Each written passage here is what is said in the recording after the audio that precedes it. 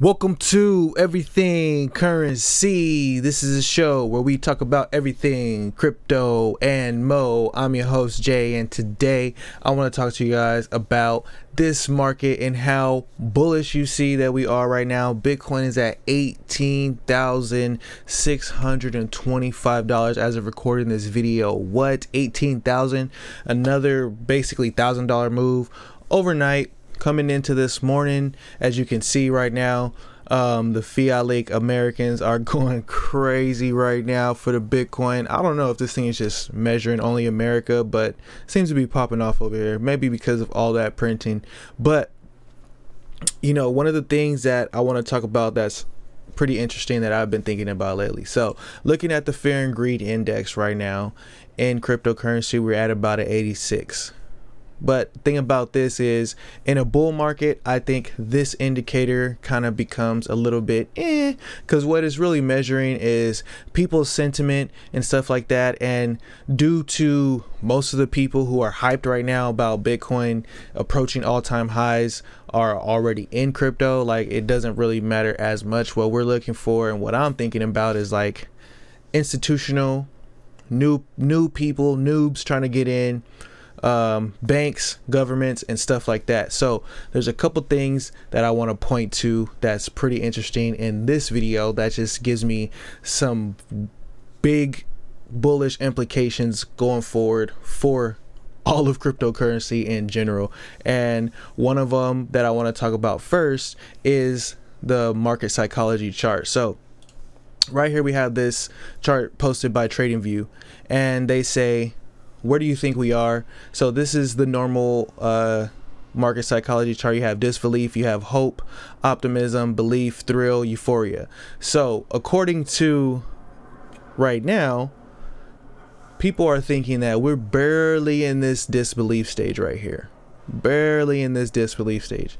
That means we still have hope, optimism, belief, euphoria, and all this to go. And it's like, what? Like, we're barely getting started in this bull run that's to come. So I'm happy about that.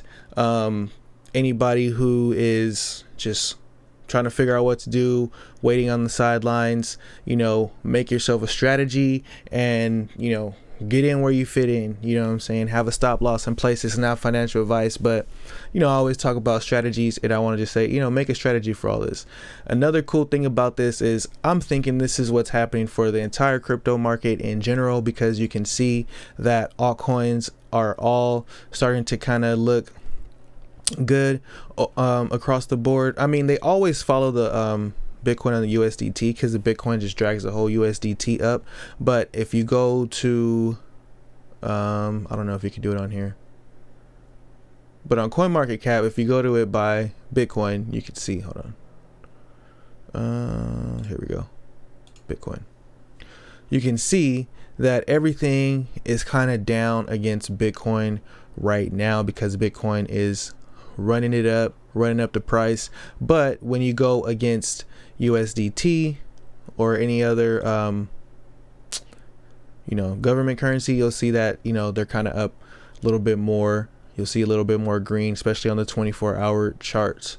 So DOS is pumping, had a nice pump over the night up to 9 cents, so a nice 30% pump in DOS. So congratulations if you got in on that. Really happy about that. Really happy to see these altcoins start waking up overall. Now, with all that being said, like I said, have a strategy.